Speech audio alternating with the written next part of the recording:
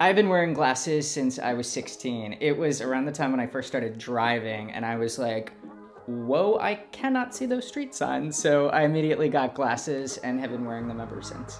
If I'm not wearing glasses, I will either just not be able to see or I'll wear contacts, which have never been my favorite. A lot of people talk about like feeling as though their contacts have disappeared into their eyes, and wow, that has never been my experience. I always feel like they are uncomfortable and dry and sometimes give me headaches. So when I first started hearing about LASIK, I realized that this might be the long-term solution that I had been looking for. I put some feelers out to my audience to see if they had any first-hand experience with LASIK, and the response was overwhelmingly positive. I feel like the two main things I heard were it was the best money they had ever spent, and that their only regret was that they hadn't done it sooner. Honestly, it was talking to y'all that really tipped the scales into me booking my consultation. So I connected with Kelly Vision Laser, which is one of the top LASIK centers in New York City, and I came in for a consultation to see if I might be a good candidate. They did a full eye exam and ran like 5 or 6 different tests. I'll be honest, I do not really remember what they were testing for, but it all felt very science fiction. Lots of robots looking in my eyes. And then I got to chat with Dr. Kelly. Immediately, I felt so comfortable and knew I would be in great hands. He was really chill and knowledgeable and answered any questions and concerns that I might have about the procedure. I'm headed into Manhattan to get LASIK. I am not gonna lie, I'm a little bit nervous, but Dr. Kelly has told me that the whole thing only lasts 15 minutes, which is wild. I can't believe that tomorrow morning when I wake up, I am not gonna need to reach for my glasses. Andrew's here for laser vision correction. Specifically, he's getting LASIK. So what we do before each procedure is we remeasure the patient. We also do measurements on the day of the consultation, but we repeat them on the day of the procedure, which is today. Have you been vaccinated? Yeah, double vaxxed out of my waiting period. Perfect. Yeah. Perfect. So this is a shout out for people to get vaccinated. Please do. Yes. Better 1 or better 2? This is 1 and this is 2. I would say 1. Okay. More subtle, but better 1, 2. 2. 1, 3. 3?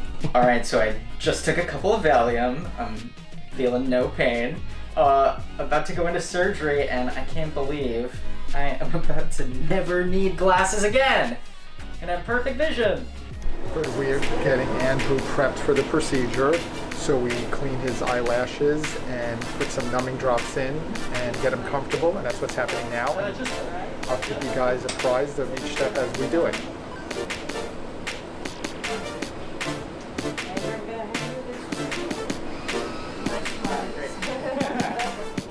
For each procedure, we make sure the laser has met all the specifications, and so we call it a calibration, and we do this before each procedure, so 2 times for each patient, because we do the right eye and then left eye, so make sure all of the machines are performing exactly as they're intended to. So Andrew, I'm going to ask you to continue looking at that circle of lights as you are now, and I'm going to place a safety device in your eyelids so that you don't blink in the short while it takes to do the procedure. Great. Perfect, Andrew. Just like that. No squeezing, no moving. Good. Very good, Andrew.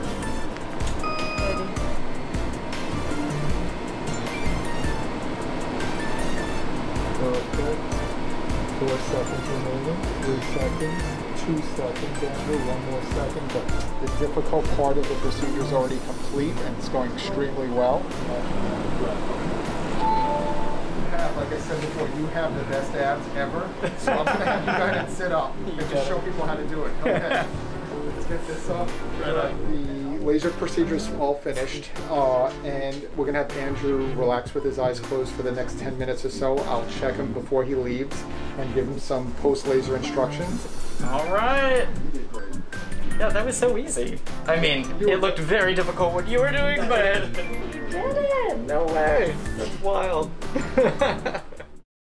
Good morning, friends. It is the morning after the surgery, and y'all, when I woke up this morning, I could see. The first thing I did was look at the bookcase right next to my bed, and for the first time I could read all of the titles. I cannot believe how quick and painless the procedure was. Dr. Kelly did let me know that afterwards, once the anesthesia wears off, that I would be pretty uncomfortable, and he was not lying.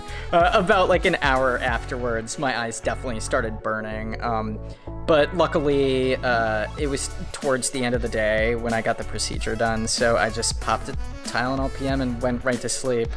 I get to wear these pretty sweet goggles while I'm sleeping for the next few nights so I don't accidentally rub my eyes in my sleep. But yeah, I woke up and I was in no pain, and I can see in the distance. Like, I'm now noticing things in my apartment. Like, I can read the clock on the microwave, or like I can see birds flying in the distance through my window. Medical science is wild, y'all, I'm telling you. Thank you to Dr. Kelly and everyone at Kelly Vision. They were so comforting and helpful and have really given me a gift that I am going to have for the rest of my life. If you have any questions about LASIK, like, feel free to drop a comment below and I'll try to answer it based on my experience. Also, you can follow Dr. Kelly. He's on social media as well. Probably knows a lot more about this than me. If you are considering LASIK, I highly recommend Kelly Vision if you're in the New York area.